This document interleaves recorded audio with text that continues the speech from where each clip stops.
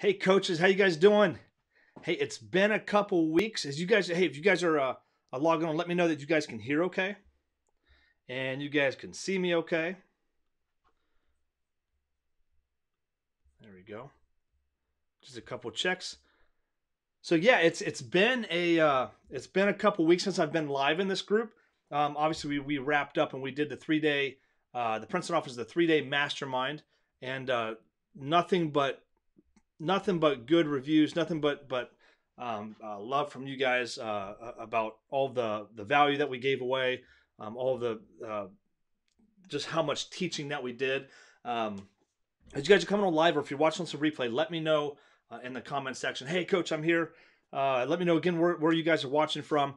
But I just wanted to say thanks everyone for the 3 day mastermind. That was a fantastic and a whirlwind of 3 days of teaching hoops on the board. I mean, holy cow, we went nearly six. I was probably live for over 7 hours during those 3 days. So that was fantastic. I really enjoyed that. I know everyone in the group, everything that I've seen, everyone thought that was great. And one of these days it'll be fun to do that 3 day live thing again. So I really appreciate you guys being there for that. I did want to do a quick I've been fielding a lot of questions about about the complications of putting the offense together and actually installing it and where to start. A lot of coaches are saying, "Oh, Michael, when am I going to do that again?" You know what? I've only done it. I've done about 3 of them this year in 2020. I'm not going to do another one this calendar year. I thought about maybe doing. I'm still up in the air. I'll either do like one or two a year, probably one or two a year. So I'll either do one in the spring or one in next fall. I have not totally decided, but I won't do more than two. That's a really big event to do that kind of mastermind. So I'll probably one or two probably next year, next spring, next fall. So, um, but were you able to watch it? If you were able to watch it, let me know in the comments that you watched it. If you missed it, if you didn't, were not able to watch it, let me know as well. But the questions I've been fielding a lot. I've been seeing them in the group. They've been asking, where do you start? How do you make a lot of coaches are still hung up, and I think when I get some private messages, they're still hung up on, you know, I think a lot of coaches make it a lot more complicated than what you need to.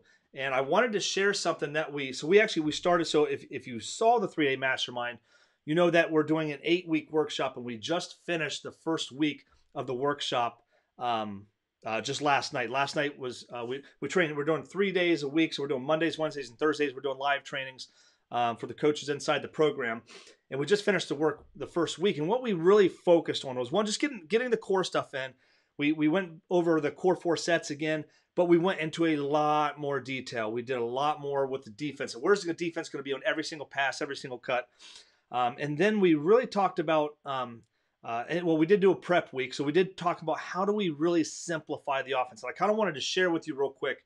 One of the revelations that's kind of come to me over the last month, maybe 2 months ago, I kind of had this like, well, what if we do it this way? So if it's okay, I want to show you how I simplified the offense and share a little bit of what I'm teaching to the coaches who are actually who got inside the program, who are inside the 8-week workshop. And let me pop over here to my other screen. I'm going to share my screen real quick. Hopefully I still pop up in the corner. Yeah, there we go. So what I came up with, and inside the mastermind, we talked about all 4 of these sets. There are 4 core sets. And what I've done is I put them in what I call the Princeton offense core 4 quadrant. And we've got the low post series, the chin series, the point and the open series. Now, depending on because everyone's asking, say, where do we start? Where's the best place to start? What do I put in first? Do I put in low post first? Do I put in chin first? Do I, and those are the kind of questions that I've been asked, that I've been fielding. So when I put this together, and I taught this for the first time a week ago Monday, then we reinforced it this week again as well. Look at your personnel, and everyone inside this group should have been able to download the player personnel form and the underdog sheet worksheet as well. Those should be inside one of the unit folders, or scroll down and find a post. I know I've posted that over and over again in the group, and I know other members have as well. But look at your personnel. If you have a 5-man that you want the ball, that you want your offense to focus on, you want to really focus on getting the ball down there into the low post. So if you want to start there with the low post, what I'm telling our coaches, hey, start here in the low post quadrant. Okay, so and we're going to put low post in first.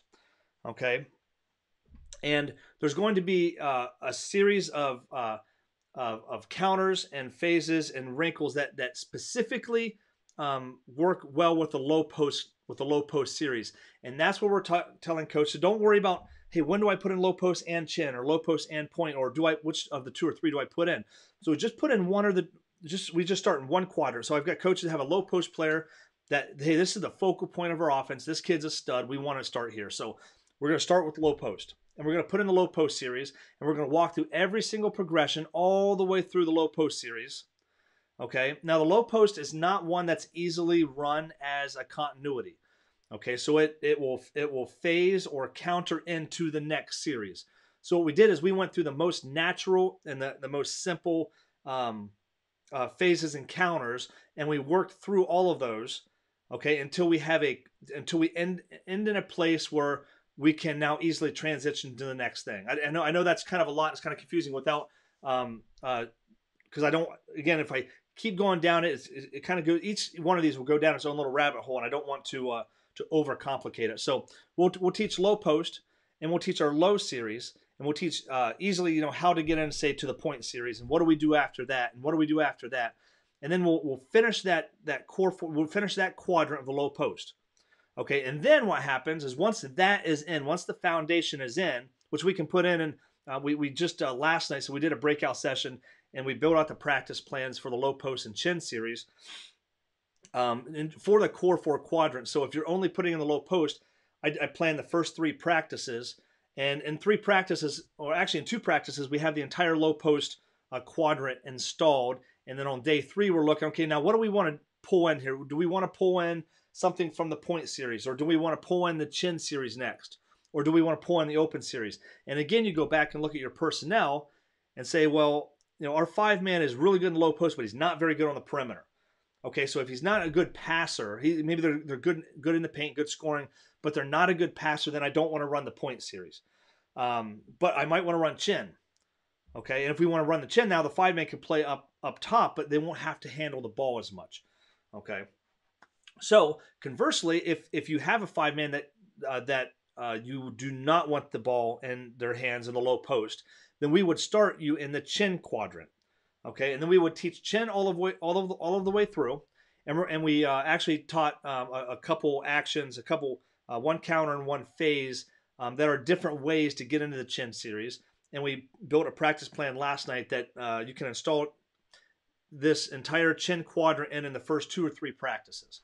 And what that does is now you have a simple way to start the offense or start installing the offense. And then if you want, you say, well, we don't want our 5-man handling the ball. Okay, so chin is a great place to start. Maybe they're good enough to catch it and hit another, and to catch it, take one dribble, and maybe hand it off to a kid, or maybe they're a decent enough passer that, hey, we're going to grab some of the point series and bring it in here. Okay, or you might want to say, well, he's decent enough that we can, or she's decent enough that we can bring in some of the open series to our chin stuff. Okay, or you can also run open without throwing the 5-man the ball. Okay, and that's something that we're going to get into with the inside the workshop as well. Okay, for coaches who have a 5-man who is good with handling the ball, maybe not a low post threat. Maybe you don't want the ball to go in low post, but they're actually maybe you're playing small ball and you have a 5-man who can handle the ball, who's a good passer, good decision maker. You might want to, and you have a good set of guards. We're telling our coaches, hey, you might want to start with the point series. Now there's point screen away, point over the top, point down the middle. We don't want to run all. We don't want to run all 4 or all 3 of those options. We want to start with one. So the point series, we would actually, for example, start with point screen away, because point screen away easily transitions into any one of these other sets. We can easily get back into low post, chin, or open. So once we put in point, once we start in the point quadrant, put in point screen away, now we can go, hey, do you want to phase into chin? Well, let's bring some stuff from chin over. Do you want to phase into open? We can bring some stuff from open into that. So once we get through the first 3 days of practice, installing the point, getting the foundation in, now it's okay. Now what's next? What do we want to?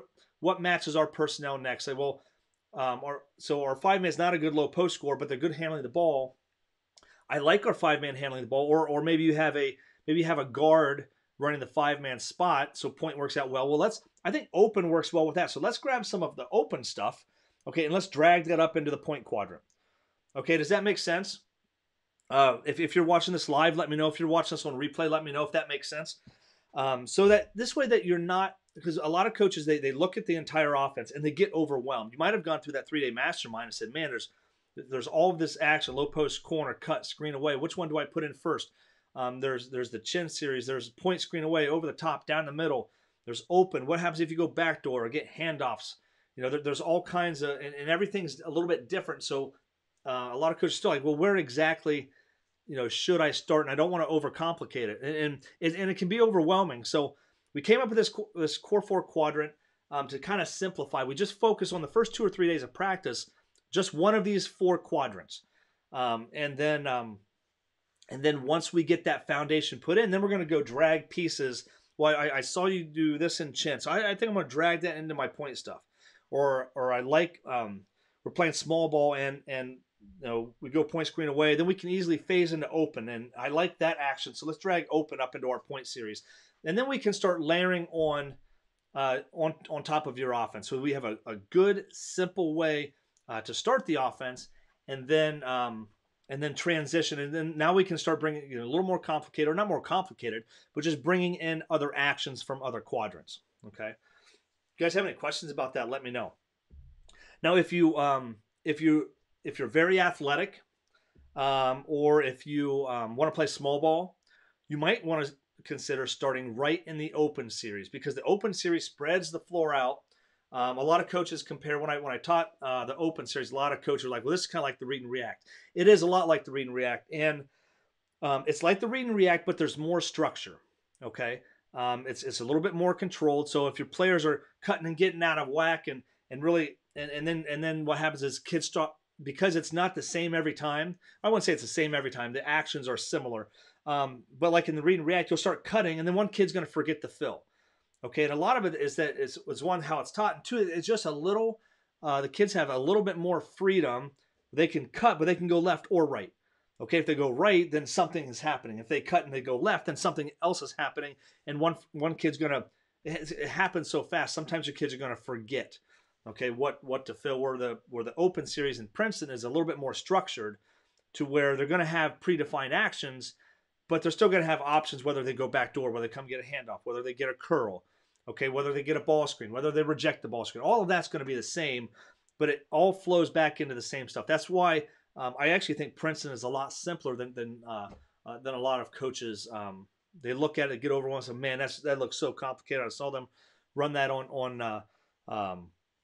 saw that college team run that on TV. Man, I don't that's so complicated. I don't think we can simplify it any, but you really, really can. So we went for about 2 hours teaching this core 4 quadrant and kind of going through it, and then this week we really reinforced that, and I'm getting a lot of feedback inside the workshop that if you are not sure where to start with your offense, pick one of these four series.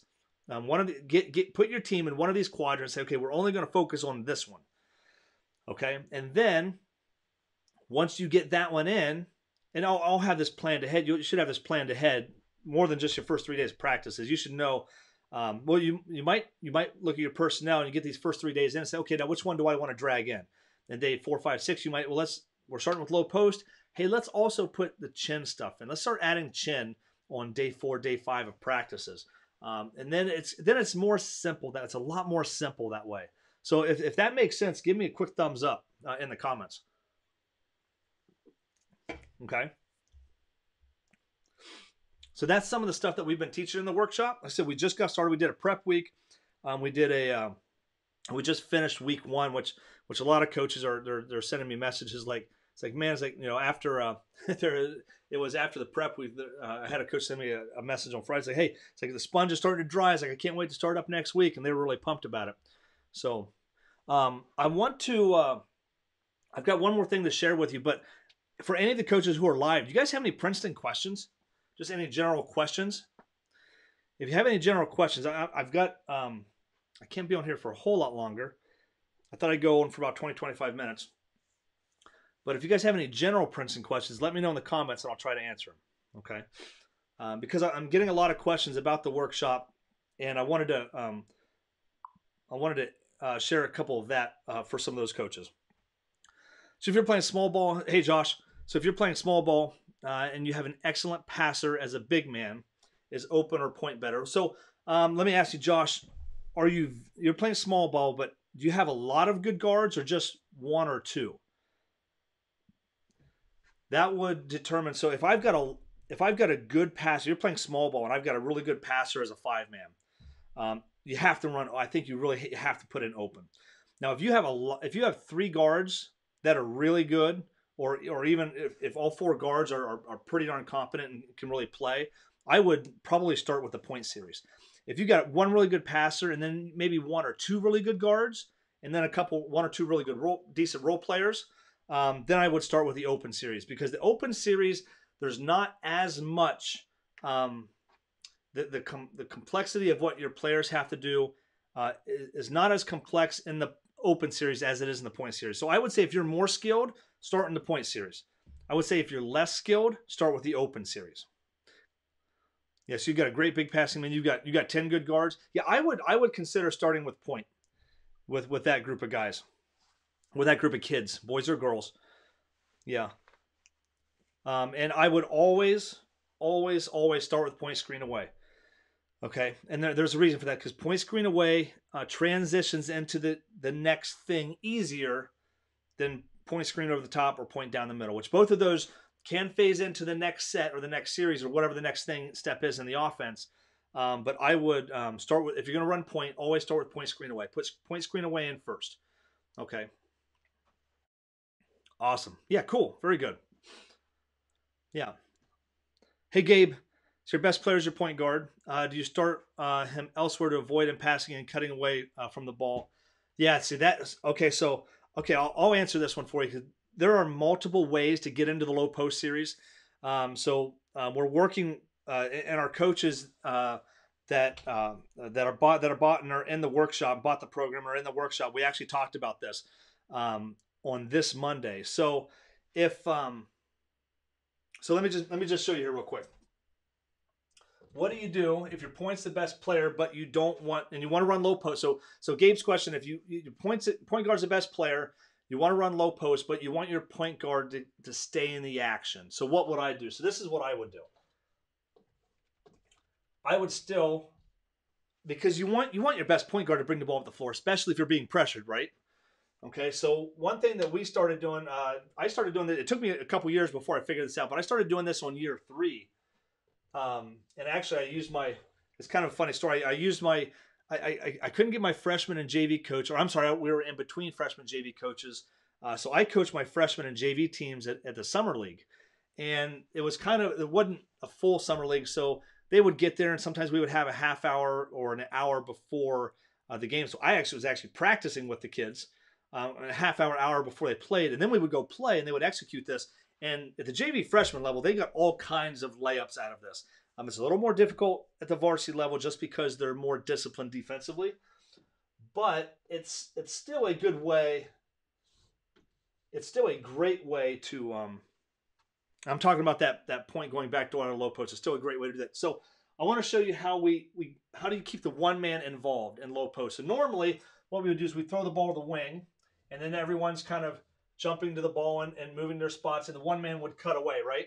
So the one man defender would come down here and probably stop, and then we're filling the wing in the corner. So what Gabe wants to know is now our best player is way down here, and there has to be whatever you do next in low post, there has to be a lot of action for the one man to get the ball again. Okay. So what we started doing, because I think it was my 3rd year, we were very guard heavy. So I didn't have to do this because we always had a good guard coming to get the ball. but I wanted to give our players the option. So if our point guard, whoever grabbed the rebound was our point guard. And we wanted them to be able to keep making good decisions. So what we did was we wanted the ball back in their hands. So we throw the ball away, and we would do something that we call screen the point. Okay, this is one of about 4 or 5 or 6 entries that I've used before to enter low post. And what we're going to do is one man's going to make this pass. X1 is going to jump to the ball. X2 is going to jump to the ball. 4-man's going to drop a little bit. Now we're going to come down here and we're going to do what we call screen the point. So I'm going to try to get past the midline, and the one's going to come down and start chopping their feet, squaring up, timing it with the 2-man, and the 2-man is going to come down here about 2/3 of the way, start breaking down, chopping their feet, and boom, we're going to either tight curl or back door. Either way, it's going to be X1 here. If we go back door, X1's going to probably react and help a little bit, but if you're still having trouble getting this kid open, we'll come here and we will do a tight curl, and the 1-man's going to pop to the point. So now the 1-man, okay, we can get the ball to very easily. So if we're going to run the next step in the offense, now our 2-man's cutting through, our 1-man's trying to catch up, our 2-man's chasing out. Okay, now whether you throw the ball down here to the 5 or you can throw the ball up here to the 1 and get into the next step of the offense or whatever you're running after that. Now your 1-man's got the ball. Okay, we talked about that in the workshop a lot because now the 1-man they actually have a lot of options here. They can run point, they can run counters to point, they can run wrinkles right out of that. But the ball is back in your 1-man's hand. Okay, good question, Gabe. Yeah, and that's something that we didn't teach in the mastermind because there's many different ways to get in the offense. But we're teaching stuff like this in the workshop. So there's all kinds of questions like, well, but my best player is one of these 2 wing players. How do I get them the ball where I want to? And we're breaking that kind of stuff down. That's what we're really doing deep dives with in the 8-week workshop. Okay. Any other quick questions? Let me kind of show you real quick a little sneak peek of what we're doing in the workshop, week by week. So that's a good question. So we worked on that on week 1. So the week after we had the 3-day mastermind, we did a prep week. We talked about philosophy, mindset, detail, skill work. So I introduced that core 4 quadrant. Then we talked about skill work one day. Then we talked about the progression method and how we actually install it and practice plans going step by step. So we kind of introduced that, kind of a prep week. It was kind of a real easy, laid back week, not very scripted or structured. And then this week we just finished going through week 1, which is we did all the X's and O's. We went through the core 4 plus the flash series. God, we taught for it was a little more than 2.5 hours breaking down the core 4. So when I did the core 4 with during the mastermind, we spent about an hour breaking down all 4 of those sets, where I spent about 2.5 hours breaking them down on week 1. So we did a lot. So a lot of coaches like, well, what if this happens? What do you do next? Or what happens if you get stuck here? And that's the kind of stuff that we're teaching. It takes a lot more time. That's why we put together this 8-week thing, because it takes a lot of time for me to teach everything that's in the offense. So what we're doing next week is we're going to take that core 4 plus the flash series, and we're going to break down every phase. Now, a phase is how do you get from low post to chin? How do you get from point to open? That's what we're going to be breaking down next week. All of the counters. The counters are, well, I'm running point, but what happens if point's not open? Well, we have 2 or 3 or 4 counters that we can run out of that. Or if you're running chin, are there any, if they take away that guard to guard, what can I do? Or if they take away the guard to forward, what can I do? Or if the drift's not open, okay, how do I counter that? And that's what we're going to be talking about next week. We're going to start breaking down some wrinkles next week and a lot of different entries to the offense. This is like the missing key stuff. So week 1's like the core stuff, like the core 4 offense. I just went into a lot deeper detail during week 1 than I did during the mastermind. And then the phases and the counters and the wrinkles, and these are all the missing keys. These are all the little things that a lot of, especially new coaches, and even coaches who've dabbled in it and run it a little bit. This is where everyone gets hung up. So week 2 is like one of the big weeks that we're going to kind of unlock all of we're going to give you like all the missing keys, unlock the entire offense for you. And then week 3, what I'm going to do is I'm going to go and break down how to install the offense and build out your practice plans. So it's going to be a very progression method. So we talked about the progression method. This is going to be like super deep dive. What do you do? What do you teach first? What do you teach second within each core 4 set, within each phase count? Which phase do you teach first out of low post? What counter do you teach first? And it kind of goes back to our core 4 quadrants. That's what we're doing week 3 with the coaches in the program. Week 4, we're going on a deep dive. So there's multiple ways to run low post. There's like point screen. Let's take a point screen over the top, for example. You can run point screen over the top, and you can run it 3 or 4 different ways. We just covered one of those ways during week 1. During week 4, I'm going to break that down and probably show the other 3 or 4 ways that you can run point screen over the top, because you can run it as more of an up tempo, or if you need to run it more deliberate, you run it a different way. So and like I said, when we go point screen over the top, we go back door. Well, if you keep going, you can fill out, you can come back in the post, there's all kinds of different actions that you can run in point screen over the top. But it just kind of depends on, 1, your personnel, and 2, what kind of style do you want to play? Do you want to be up tempo? Do you have to be more deliberate to compete?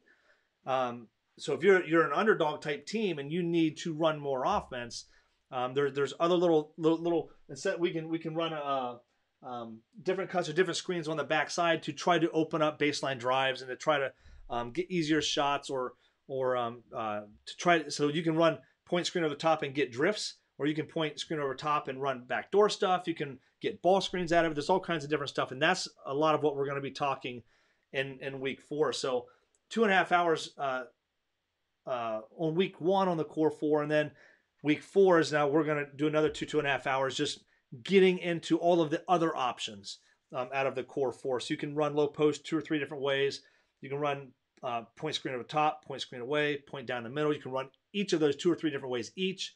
The open series, there's all kinds of different ways. We can run open as a spread. We can run open tight. Those are all the kinds of stuff that we're going to be talking about in week 4. Week 5, we're going to talk about controlling tempo. And this is, so we kind of have all the hardware in through week 4, but week 5 now, how do you really, if you've got the advantage, how do you really ramp it up and run this offense fast? Okay, that's what we're going to talk about week 5. Or, hey, we are really the underdog. We're playing a team that's probably going to beat us by 20. How can we try to get that game down to 10? So that's, how do you really slow down the game and force them to play your style? And that's what we're talking about week 5. And then we're going to talk about all the wrinkles, all the quick hitters. Week 6. This is kind of a fun week. It's a creative week because you have all the core stuff in. And now, how do you run it? How do you run all of your wrinkles? How do you run all of your quick hitters? What do you this is where like chin. There's probably I probably have in my database right now about 15, 20 different wrinkles that you can run out of the chin series. You can, if you're only putting in chin, there's about, I said I've got about 15 or 20 of them. That you can actually say, hey, let's run chin low, let's run chin black, let's run chin number, let's run chin Ohio, let's run this, let's run that, let's run a counter this way, let's run chin but let's spin, let's run chin over, and there's all kinds of different, and that's only the chin series. So we're going to do that throughout the entire offense on week 6.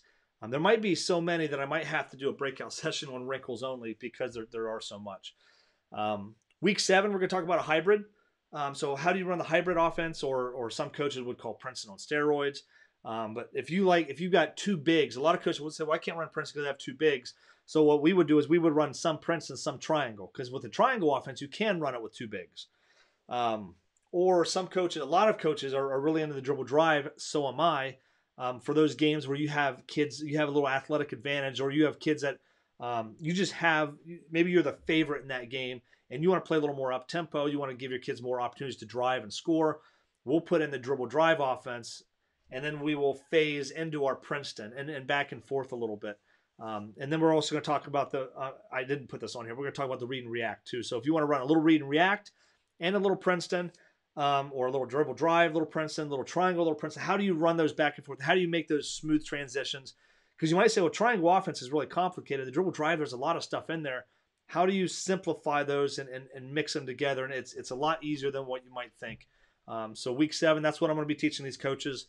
And then week 8 is going to be a very advanced, almost football style offense. Like it's kind of like if Peyton Manning were running Princeton, what would he do? That's kind of what week 8's going to be. So it's going to talk about, is there a way where you can, because you can just, a lot of us right now just kind of we'll script out our first 2 plays of the game, and then we'll go and run. But then some like in football, they might have their whole first series scripted out. Say, we're running package one, all of this here, and we're running all the way through. But a lot of coaches say, hey, if we get the ball, let's run this play first, and then let's go to town. Let's just, you guys do what you want to do. Or coaches are going to call out plays every single series, just kind of with no structure. So what I've seen Princeton teams do, because there's so many counters, so many sets, they can sit here and they can run low post, and they can screen the point like I just showed, and the one can screen, the two can go back door, we can throw it to the one, and we can run point this way for the first 4 minutes. And then the next 4 minutes, let's come and run chin. Okay, so that take up your first quarter. Then the first start of the second quarter, hey, let's come back and run low post, but let's not screen the point. Let's cut through and let's get this different action. So what happens is that defense is expecting what they saw. They say, okay, that looks like low post, but you run it a different way the start of the second quarter than you did the start of the first quarter, and now your defense is all messed up, and they're all like, well, now they're trying to guess what you're doing, and then what you did for an entire 4 minutes of the game, now you're doing completely different, and it keeps them off guard. Okay, it's just another way to kind of give you the advantage as the underdog. So that's what we're doing. We're doing week 8. We're also, so a lot of coaches will ask about, well, what if we're behind at the end of the game? Well, we put in our the basketball version, Princeton version of a hurry up offense of what a football team might do with a 2-minute offense. We kind of put in something similar to that with our Princeton, is what we would call, hey, we're down 10 with 6 minutes to go. No, we can't keep running this offense slow. We can't slow it down. We've got to pick it up. So we would put in a hurry up offense, something that we might not be able to sustain an entire game. That's why we're not running up and down the floor. But it's something that we could probably sustain and we can make happen for us within a 4 or 5 minute period. So something we're doing offensively, or something we do offensively and defensively. So we're going to talk about advanced game planning, through sectioning out our game, running something early on. Then we're going to go back to it and run a counter, and then talk about a hurry up offense. If you're like behind, fourth quarter, you're down 10, 12 points, 6, 8 points, or 6, 8 points with a couple minutes to go. How do we score a little bit quicker? How do we get scoring opportunities quicker? We're going to talk about that week 8. So that's pretty much what the plan is with the workshop. If it's during the week, I close it down because we start teaching, and I just don't have the time to get other coaches on board and get them in. Last week we opened it up, and a few coaches jumped in over the weekend. I'm going to do that again this weekend. So Saturday and Sunday, it's going to be open if you want to get into the program, or if you want to get into the workshop. Send me a message or comment below saying, hey, coach, I want to get in, and then I'll send you a message about how to do that. Okay, so it's not open right now, but Saturday and Sunday it'll be open, because I'll have a little bit more time to do that kind of stuff. Where during the week we're just doing so much we do teaching 3 days a week, and I'm doing a lot of planning during that week. I just don't have time to work on getting everyone in and making sure everything runs smoothly and all of that kind of stuff. So lastly, I want to say, if you have maybe you're on the fence and you have a couple questions, and if you really want to if some coaches have wanted to sit down, if you want to, I've set up a Calendly. I don't know if you guys are familiar with Calendly. Basically, you go in and I've set up some times that I am available. If you want to set up like a 15-minute Zoom, say, hey, I want to get in, but I have questions. Okay, if you have questions, I set up a page where you can go in and put your name. You can sign up for like a 15-minute, and we'll Zoom for 15 minutes, just one-on-one, and I'll answer any questions that you have. So that if you wonder about about the payment plan, or or if you need to send a purchase order to get in, maybe you talk to your athletic director or your booster. Say, we've had a lot of coaches get reimbursed from their athletic department or their booster program. If you have questions about how that works, you can sign up, and we can talk about that as well. So what I'm going to do is I'm going to post in the comments. Can I post in that comment? I'm going to have to go to the actual group. So here we go. So here is, sign up for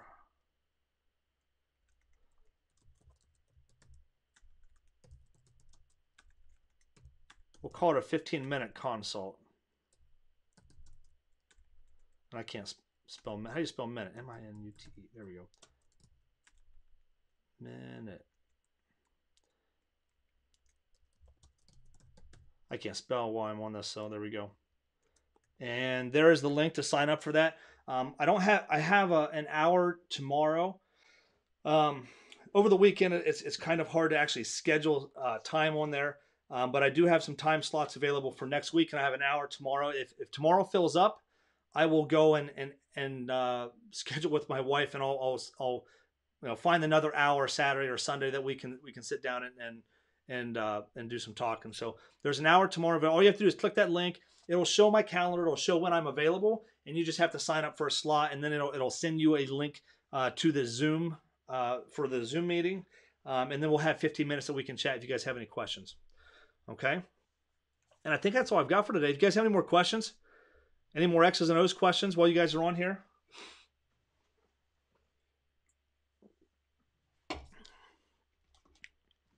It's been fun. So I did this workshop thing before, but I did it last November. Got a late start. It was in the middle of the season. So we didn't have quite as many coaches involved. But what we did do was, we went through the whole thing and it was great, but there's still a lot more that I wanted to teach that I wasn't able to. So this time around, we decided to make it 8 weeks because there's just so much more that I wanted to teach. And you don't have to, if you want to get in, but you don't have to feel overwhelmed that you might be able to pick something up here and there. Or I know you're going to pick something up here or there about how do we enter an offense, or how do we run, or we're running chin, but what happens if you're going to see a counter or a wrinkle that you can quickly add this season. So you don't have to do a deep dive into it once the season starts, but we're still a month, or it's October. Yeah, we're still at least a month before a lot of schools start. I know some schools start second week of October. Some schools aren't starting until middle of November with their first practice. So there's plenty of time. So if you're having a hard time getting started, this is a deep dive, but we also simplify it to make it easy for you to get started. That's what we did the first 2 weeks. Or if you're already into it and you want to have a resource to go to if you feel like you're getting stale with what you're trying to put in, or if you want to put in more, you don't know where to go. I think that the workshop at this point in time would be good for you as well. So click on the Calendly link in the comments, schedule a one-on-one with me. I've got more time next week that I've put on there over the weekend. I just don't know what my schedule is over the weekend, so I couldn't put a lot of slots in. I'm going to add some time over the weekend, but if you want to do a 15-minute Zoom with me, just to kind of chat about the offense, chat about where you're at, and if the workshop is good for you, plus you get the digital stuff, so you get the playbooks and the practice plans and all of that stuff. The practice plans was 7, now it's already 13. It's going to be 21 by the time we're done, at least 21 by the time we're done. Okay, so if you want to be able to see those, how do you start in the low post quadrant, or how do you start in the open quadrant, and what would those practice plans look like? You can take those and then you can change them around to match your personnel, match what you're doing. So, all right, you guys don't have any other questions? I'm going to get out of here and get on with the rest of the day. And I really appreciate it. If you guys love the mastermind, let me know. I would like to do another one, but again, it's probably going to be next spring, next fall. So, but if you want to keep talking Princeton, want to keep getting into the X's and O's, then click on the link in the comments, the Calendly link. Sign up. We'll Zoom for 15 minutes. We'll chat about it if you have questions, or you can hit me up on Messenger, or you can just post a question in the group, and I'll try to answer in the comments. All right, coaches, I'm out of here. I'll talk to you again soon, and I'll see you guys on the court.